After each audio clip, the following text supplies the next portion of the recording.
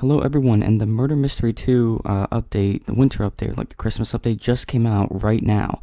We got the brand new map right here, but not really going into detail about that. It's just like every other year. There's the main event. It's like the tier system, you know, whatever. You get the tokens, you collect the tokens around the map. Let's see what the things are. And there's, let's view what the godly is. Well, that looks cool. Ho ho ho is an ancient axe on Christmas. Is an ancient axe on Christmas, your Christmas list this year. I can't read. It's kind of late at night. You need to complete my challenge to tier 20 if you want to buy this. It costs 80,000 snowflake coins or whatever they're called. Yeah, pretty cool. We got the gifting center like last year. Gift other things. Got the Christmas box or whatever. Got the candy exchange where we already have a leaderboard. There's 80 tokens. Let's go. And then, we got a new bundle. Let's go. We got Ice Flake, Ice Beam. Oh, yeah. So it costs almost 4,000 Robux, but got some nice items there. So yeah, let's go. I guess we should let's just do a round.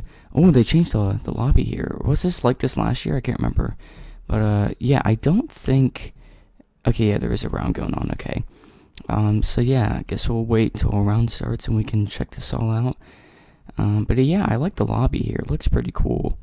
Oh, you get something for free, level 1, Snowflake. Yeah, nice. Okay. Oh, wait, what is this? Station. This is new. This is a new map. Hold up, real quick. We're gonna be checking out this map. Yeah, so there's a new map here called Station. Okay. Is this, like, specifically for Christmas? It might be. I think it might be. Yeah, it looks very cool. I like it. It's very open. I'm sure there's lots of hiding spots, restrooms, platforms. Oh wait, the trains are up here, right? Oh, look at this. Yo, this is sick. Yeah. Can we go in? No, okay. Can we honk it? No. I really like this map. It's very open. There's a lot of detail, a lot of places to go, go and explore. It's some good hiding spots around here. Yeah, I like this map. But yeah, that's everything for this update, guys, I think. If there's another map or something, tell me in the comments.